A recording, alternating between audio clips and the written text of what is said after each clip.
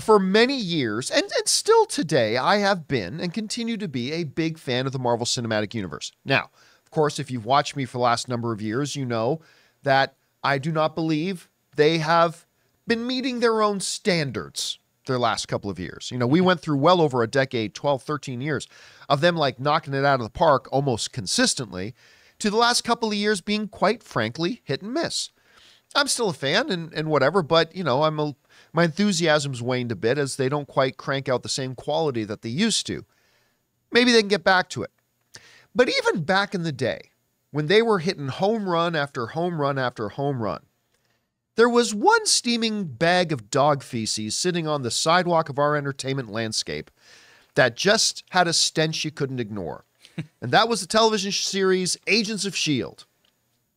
It was horrible. And I feel bad about that because no, you don't. I do feel bad about that because I love Clark Gregg. Yeah. I love him, and I think he's actually great in the show, and he's magnificent as Agent Coulson in the whole MCU. I love him.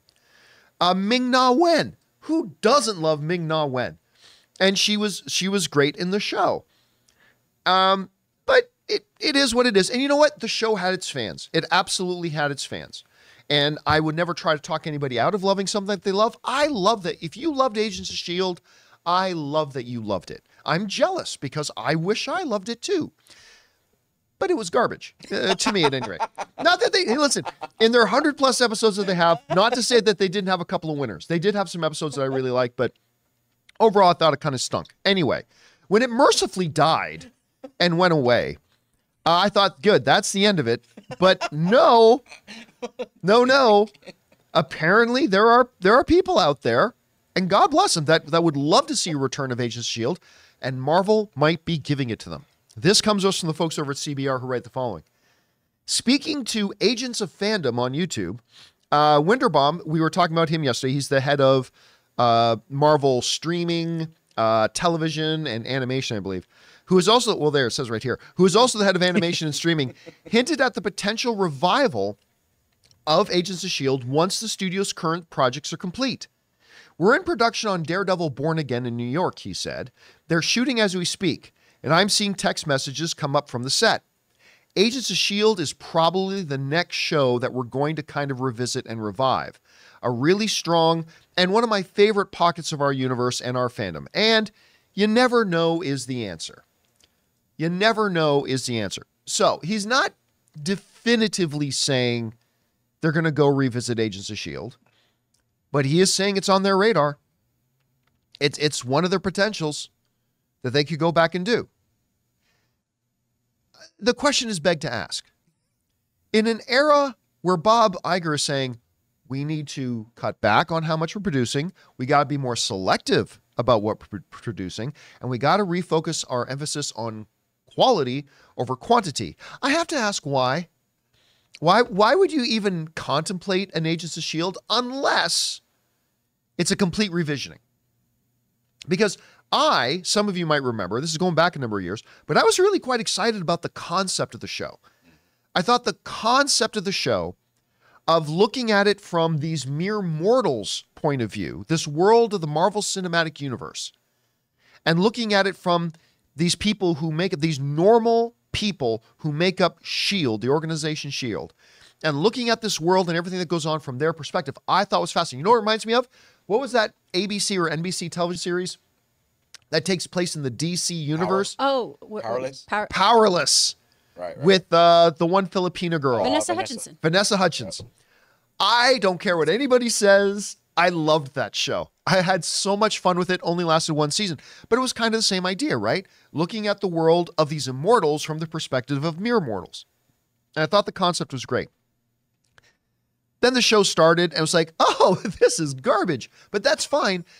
Maybe if they have like a total revisioning, a total reimagining of what they can do, and who a new group of agent shields, or S.H.I.E.L.D. agents, I should say, maybe there could be something there. And, you know, I'm happy for people who were fans of the original show that maybe they'll revisit a property you really like. I'm not one of them, but I'm happy for those who are. So, I don't know, Chris, they're talking about maybe doing an Agents of S.H.I.E.L.D. Mm-hmm. Good idea, bad idea. If they do, is it a reviving, getting the original cast back? Is it a kind of a re-envisioning? And what do you think really the overall chances are that they actually do it? I think there's a high chance of it, honestly, because there are pockets of that are great. Unlike you, I enjoyed the beginning of Agents of S.H.I.E.L.D. I was there for a couple seasons, and I was having a great time with it. I was liking that. I was liking Agent Carter. I was having a fun time. I loved Agent Carter. Agent Carter was wonderful. And then they did some things that I went, I don't know about that. And then I fell off the show eventually. Loved all of the Clark Gregg stuff, obviously, because he's an amazing actor. I love all the stuff with Daisy, too. I think we had some really fun stuff and an interesting way to start incorporating mutants into things without saying mutants, obviously, because we didn't have that IP yet. But it was a pretty great show, and I liked the boots on the ground aspect of it until it wasn't that. I feel like sometimes, too, we tried to shoehorn in the movies in a way that just didn't feel truthful. Right? Yeah. Of just like, and for budgetary reasons, we're not going to actually have this person here, but we will allude to it. Like the Netflix shows did. Oh, they name dropped all the time. Exactly. All the time they were name dropped. Where it was, okay, well, then maybe just like show me like, I don't know, some telecommunications from this character or something. You know what I mean? But if there's enough interest in it, and if it's done well, that's the thing. I feel like we've just had so many kind of chips and little pieces thrown off of different Marvel properties. And if we are going to be doing this kind of almost revisionary look at our own universe, you got to have a really strong, tight story and know what you want from the get-go. And with Marvel doing this kind of spaghetti at the wall thing that they've been doing for the past few years, I think they really, really need to streamline, especially the rebooted or reimagined kind of projects, because there's already something out there. There's already kind of a baseline of how we feel about that property. You got to exceed those expectations. It can't be worse than the show that you canceled. You know what I mean?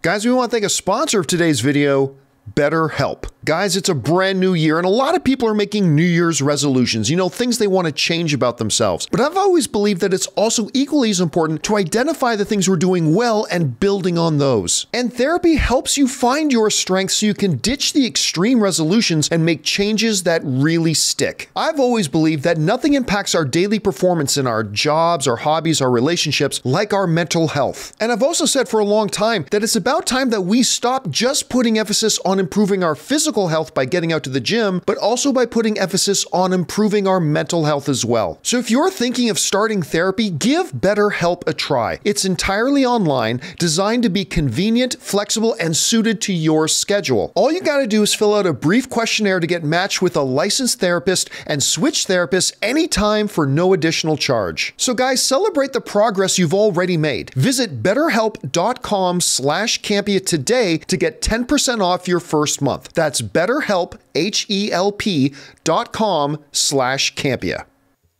All right, so I will say this too. One of my long-standing criticisms of the Marvel Cinematic Universe, even at the peak of my fanboyism with Marvel, has always been that the MCU is also just kind of the Marvel fake death universe, where like there is no such thing as death to any of the characters. They all get brought back and all that kind of stuff. I will put a voluntary hold on that philosophy of mine for them to bring back Clark Gregg. Maybe not even for an Agents of S.H.I.E.L.D. show. Just find some way to get Clark Gregg back into the MCU. I would personally kind of love it. And I won't even complain that they're doing another Marvel fake death universe thing. I'll be perfectly okay with it. Hey guys, thanks so much for watching this video. Make sure you like the video, leave a comment, and subscribe to our channel. And don't forget, we have a daily podcast called the John Campea Show podcast, available on Apple Podcasts, Spotify, or your favorite podcasting app of choice. Go and subscribe to it today so it'll be there when you need it.